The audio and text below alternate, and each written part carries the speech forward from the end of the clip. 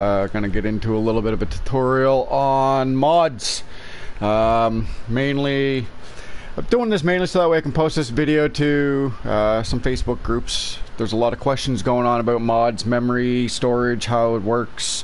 There's all kinds of explanations, and personally, I understand the explanations, but some people are visual learners, and I felt a visual tutorial might help.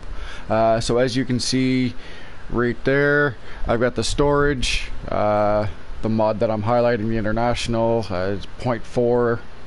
I've got 90 megabytes free, so I'm pretty much full of capacity. I can download less than 1 megabyte storage, less than 1 megabyte file trucks or mods or tweaks.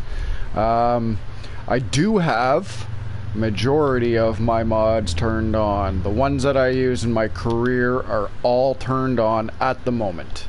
Any of them that are spinning specifically will not fit because they're too large to fit in right now. That being said, I'm going to show you what happens. I'm going to make this mod. I'm not using this one in my career, but it's available now. It's not a very large mod, 61.6 megs, but we're going to keep our eyes on the memory bar here. So this one here, 1.3 is tiny, 0.4 is tiny, 0.4 is tiny, 0.4 is tiny. Getting all of these turned on, that's fine. I'm going to leave these two off for now. So we come up here to the Peterman, and as you can see, the memory bar, or the RAM, jumps significantly. So if I turn that on, now the RAM is being used almost to its full potential. If I turn these on, they don't really affect it. I can still turn on this skidder. Now if I turn this trailer pack on, you can see that my memory bar now goes almost to the full. So full that this one turns off. I cannot turn this one on physically because it takes up enough RAM that it'll mess with the lobby. That being said, this one is 0.4. I can still turn it on, as well as 0.3. I can still turn this on, and that's because the RAM usage for these files aren't as big as that. Now, here's where it starts to get really complicated. If I come up to Bartleby's US Trucks for Console, which just come out today, and I turn that off, and I turn this one off, and I turn this one off, and I turn this one off, and this one, and this one. Now they're all tiny files. Whoops.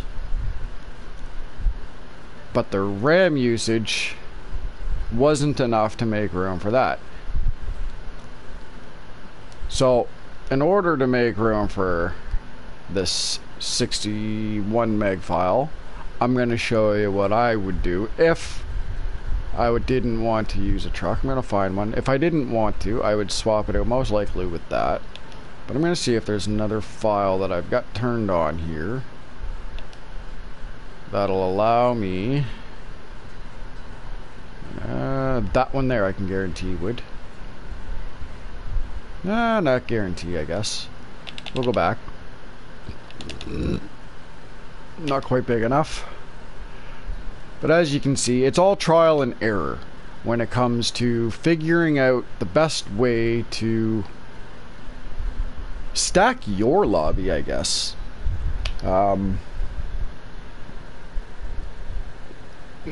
Excuse me. Maybe I don't have anything large enough to compensate other than the porpoise tech. This might do it, actually. Whoops. Stop jumping, page. Turn this one off. 21.5 megs. Let's see if it releases enough RAM. It still didn't release enough RAM. So that's where it gets complicated. Trying to figure out if you want this mod specifically in here, what mod or mods you may have to turn off to put your larger file in. I see a lot of people sitting there saying you can only get 2 or 3 or 4 mods. This is very true also. I'll turn all of these off here. All of them. We're gonna... I know what mods I've got for my career turned on. And I say that in full confidence because I've turned them off and on too many times playing with other people. That being said, with my memory maxed out, I would have to turn off one truck or one 25 to 80 meg file because online it's too much RAM. I'm going to leave the Yeti turned on for a specific reason, to show where the 2 and 3 mods allowed comes in. Unfortunately, when it comes to all of the large scouts, i.e. the Grand Hero, the Warrior, Big Moose, the Yeti, what's it called? Ares. So if I turn Ares on, I've got the Yeti on as well already. But if you look at the Ares, I'll move my head out of the way so you can see the difference. The bar goes from half to full with the Yeti and Ares. That's 2 vehicles and I'm 2/3 full. If I take this, I can put this on because it doesn't take up a lot of RAM. This doesn't take up a whole heck of a lot itself. It takes up a lot less than I thought, actually. I can turn on another Limes. Now, 3 vehicles and my memory bar is full. I come back to page 1 and I can't turn on my Peterman. I can't turn on this trailer pack and I can't turn on the skidder. All separate files, all different size files, but their RAM doesn't allow, how much RAM they use doesn't allow them to be placed into the lobby. Same as this one here. Now I can't turn on the side-by-side, which, as you saw, it did not take up a lot of RAM, but it took up enough that it can't be turned on. Hasn't affected any of my tweaks, or most of the tweaks, I guess.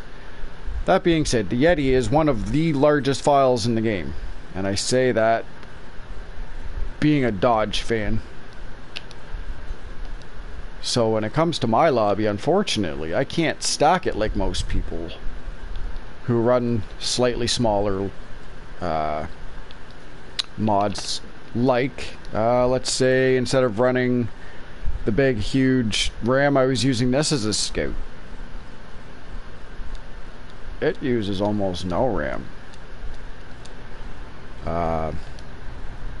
When it comes down to it, it's literally, it's all trial and error. Everything that I've learned is trial and error, but it matches up to exactly what some of the admins on the Facebook pages are saying in their descriptions. The only thing is I'm giving a visual.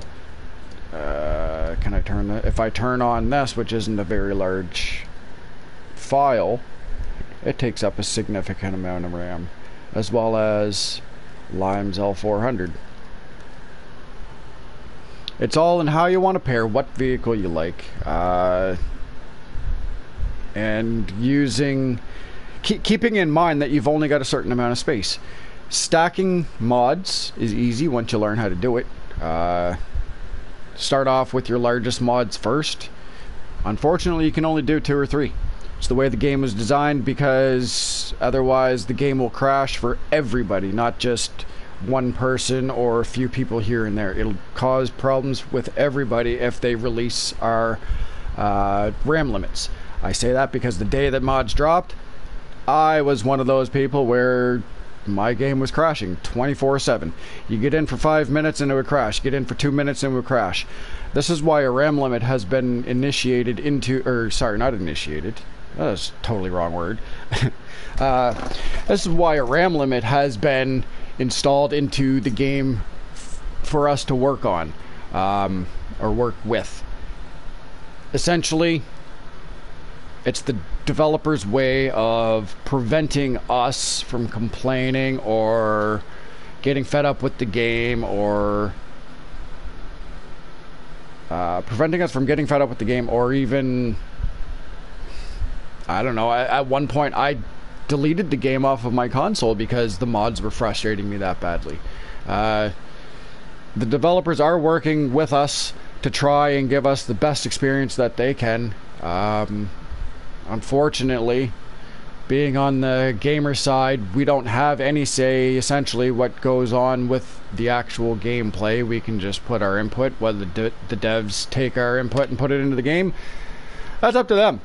But yeah, I hope this tutorial was at least a little bit explanatory on how to better stack your mods, to make, if you're into the modding, to make your gameplay more enjoyable.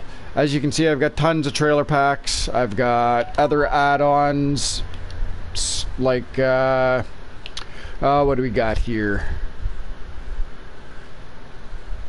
No, where is it? This one here, Free the Logs. It allows you to put logs on modded trucks, truck add-ons, trailers.